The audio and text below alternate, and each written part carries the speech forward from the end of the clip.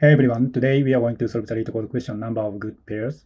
So you are given an array of integers num, return the number of good pairs.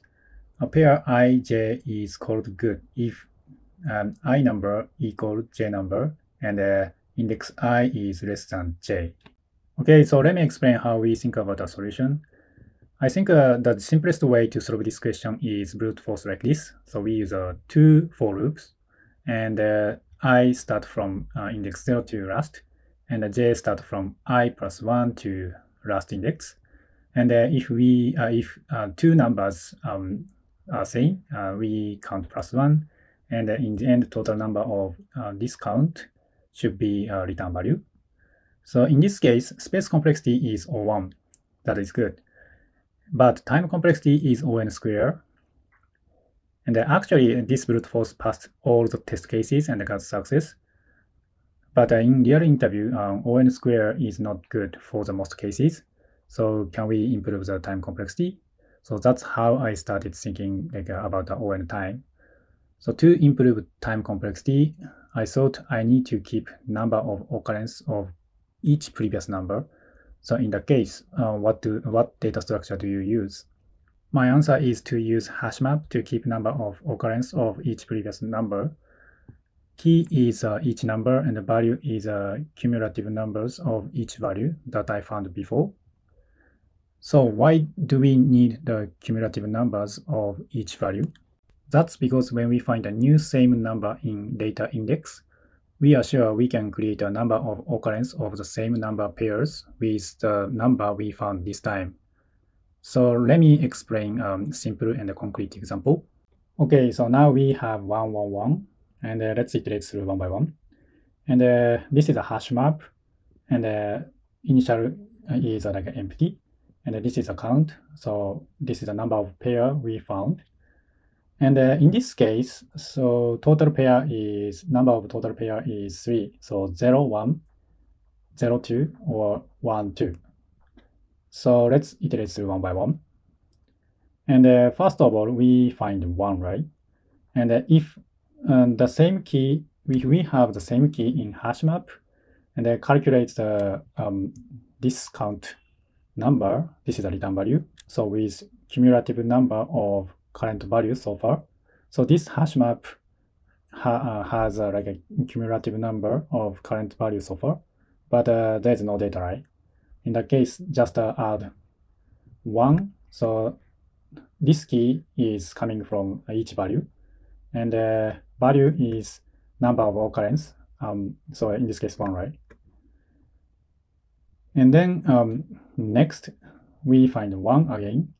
And first of all, check hash map if we have same key. So we have 1, right?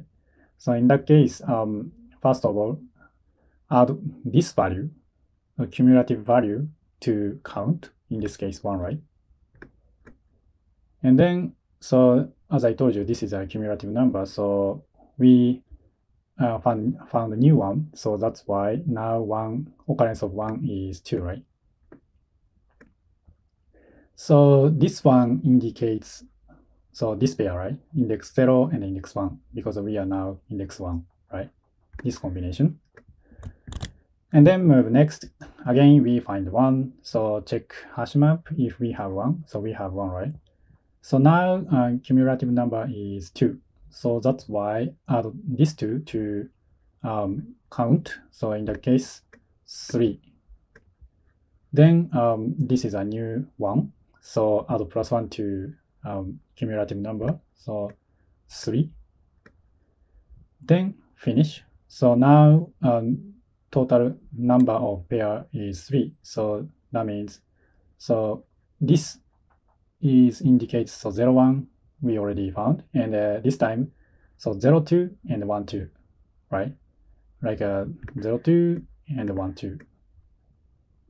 And this one is here, and total 3, right? That's why we can return 3 in this case. So that is a basic idea to solve this question. So with that being said, let's get into the code. Okay, so let's write the code. First of all, initialize hash map. So let's say pairs equal hash map, and then count equals 0. So this is a return value. and then iterate through one by one. So length of nums, and if nums I current number find pairs, so pairs. So in the case count plus equal pairs, and the key should be current number, so nums and I. So after that, so every time, so pairs current number equal pairs dot get, and current number default value should be 0 and plus 1.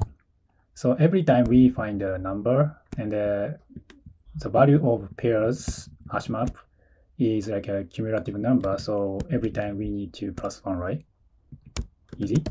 And then in the end, just return count. Yeah, so let me submit it. Yeah, looks good. And the time complexity of this solution should be order of n, because we iterate through all numbers one by one here. And the space complexity is also on for like a hash map. So it depends on size of input array nums. Yeah, so that's all I have for you today. If you like it, please subscribe to the channel, hit the like button, or leave a comment. I'll see you in the next question.